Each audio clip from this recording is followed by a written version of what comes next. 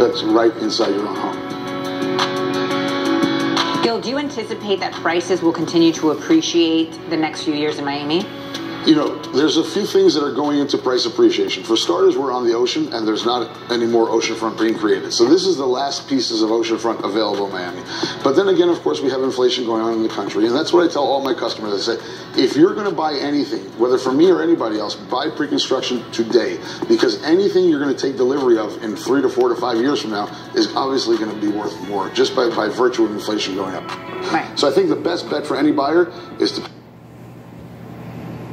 but for me or anybody else, buy pre-construction today, because anything you're going to take delivery of in 3 to 4 to 5 years from now is obviously going to be worth more, just by virtue of inflation going up. Right. So I think the best bet for any buyer is to place a deposit, pre-construction. They don't close, so they don't pay maintenance, they don't pay taxes until it's ready, and then once the building is ready, I'm sure these things are going to be going for more money. What year will you deliver?